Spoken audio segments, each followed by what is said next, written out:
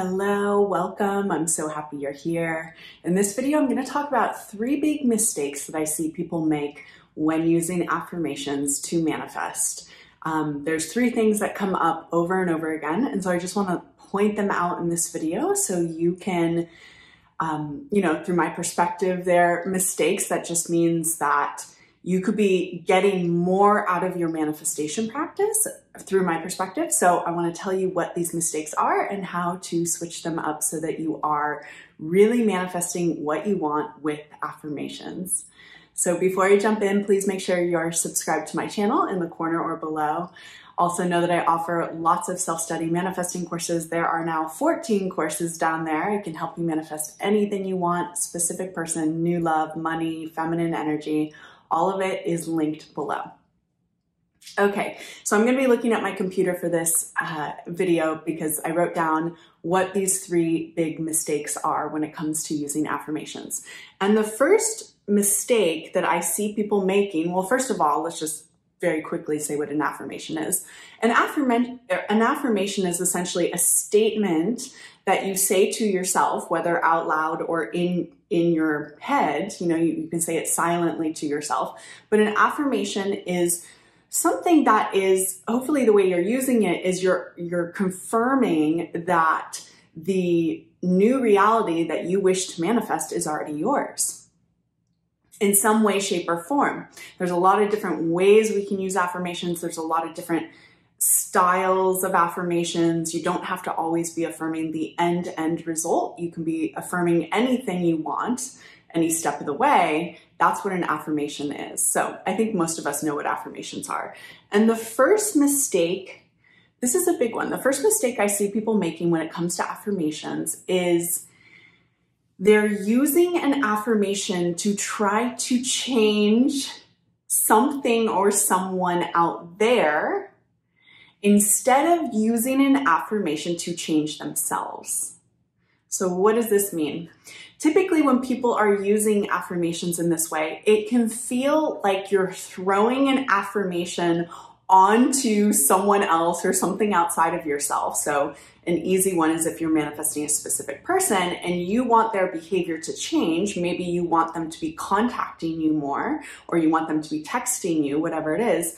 What I see is people use affirmations as if they're throwing the affirmation onto the specific person to try to get them to change. They're texting me, they're texting me, they're texting me, they're texting me. It has a feel like you are literally trying to throw your words onto the outer reality to change it. Now, I experience this as being, we can say it's a mistake, or it's not as productive as of a way to use an affirmation. How come? Because the point of an affirmation is to change you, not them, you. You change how you perceive them. You change how you experience them. You change what you believe is going to happen, but you are changing you. Any manifesting technique is changing you. You are not trying to manipulate the 3D reality. You're not trying to throw something onto the 3D reality and hope it sticks. You're changing you. And so a way to shift up this mistake with affirmations is you need to, instead of kind of throwing it onto the 3D reality, bring it inward and start to feel that new reality within, like really try to bring it inward. So the direction goes like this. So you could still affirm they're texting me, but bring it inward. They're texting me. They're texting me. They're texting me. How does that change you? It's subtle, but there is a difference. You're not throwing something on 3D reality, you're bringing it in. They're texting me. I'm changing because I'm being texted. I'm changing because I'm being pursued. They're texting me. You bring it inward. They're texting me, okay? It has a different feel.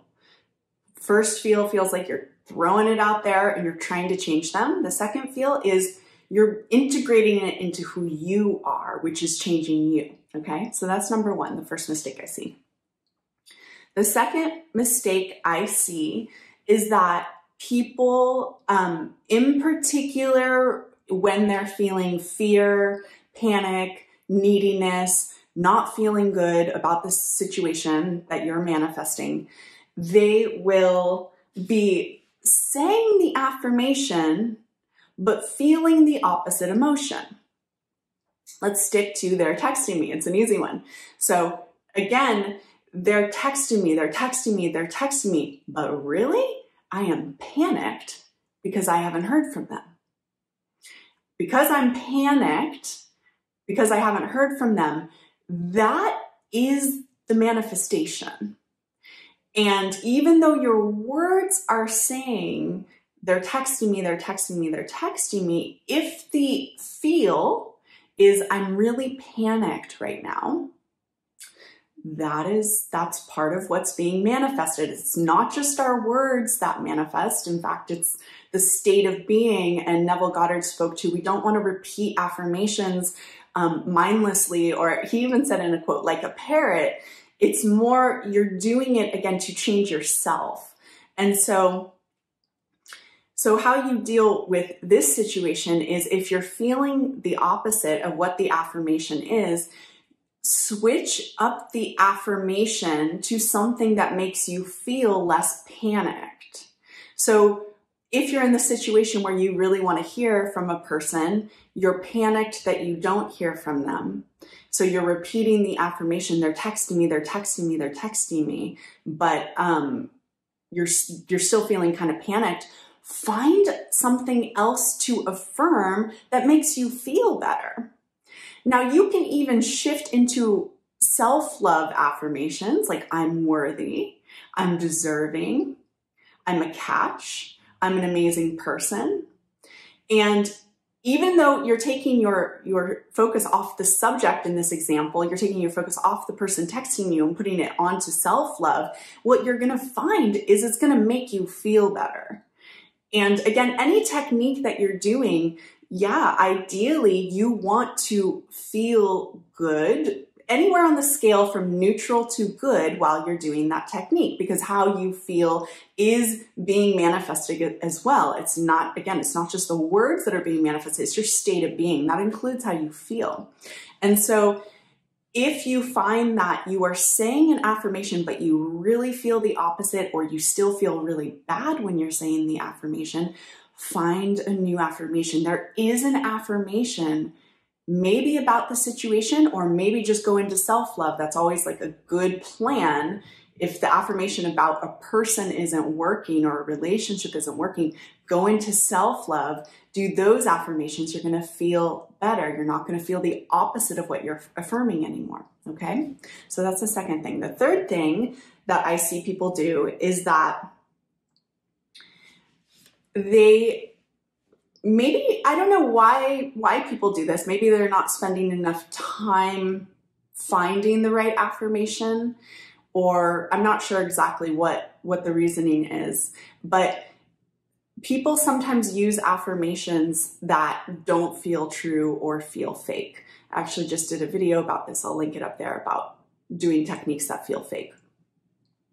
So the most potent affirmation is an affirmation that when you're saying it, it feels true. Now, what I mean by it feels true, that does not mean that you think it's true. It doesn't mean you believe it's happening right now. The best way to describe it is it feels like it could happen. When we're affirming something that feels true, what it feels like is this feels like it could happen. So sticking with the example of getting a text, if you're saying an affirmation like, he's coming towards me, he's reaching out to me, he's thinking about me, he wants to text me, you're saying those affirmations and they feel true, which again just means that feels like that could be true. That feels like it could be possible.